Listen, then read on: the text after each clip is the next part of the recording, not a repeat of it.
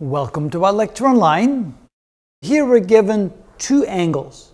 In essence, we're really given three angles. We have the angle ABD, the angle CBD, and the angle ABC. So there's essentially three angles.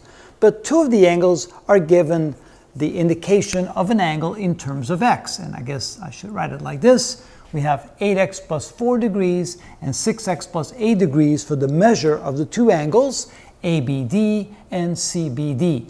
So now they're asking us to find the actual measure in terms of degrees, given that the angle ABC is a straight angle. So now we have to understand what they mean when they say the angle ABC is a straight angle. And so that would be this angle right here.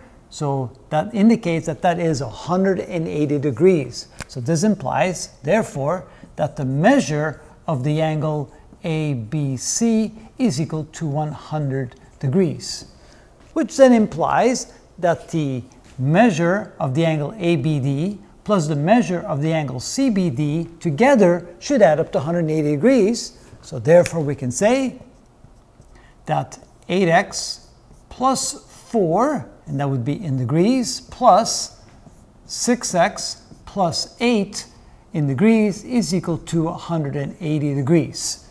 To make things a little bit easier, we'll just go ahead and drop the degree notation, so we can say that 8x plus 4 added to 6x plus 8 must equal to 180, realizing that we're dealing with degrees here.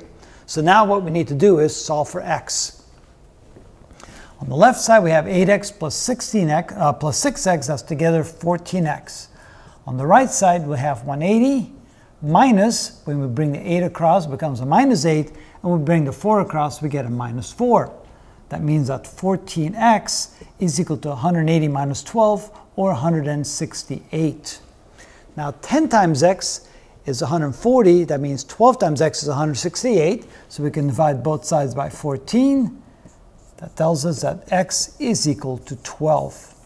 So now that we know what the value for x is, we can find the value for the two measures of the two angles. So now we can say that the measure of the angle ABD is equal to 8x plus 4 degrees.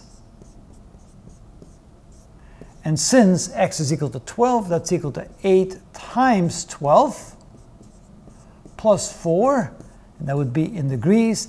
8 times 12, that would be 96 plus 4, that's equal to 100 degrees. Now for the right side, realizing that since this is a straight angle, this should be 80 degrees, but just to make sure that we have it right, so now let's go ahead and calculate the measure of the second angle. We can assume, of course, it's 80 degrees, but let's find out if we're correct. The angle of CBD is equal to 6x plus 8 degrees. And since x is equal to 12, that would be equal to 6 times 12 plus 8 degrees. 6 times 12 is 72 plus 8 is indeed 80 degrees. And 100 degrees added to 80 degrees does indeed add up to 180 degrees, which means that the angle ABC does indeed have a measure of 180 degrees, which means it is indeed a straight angle.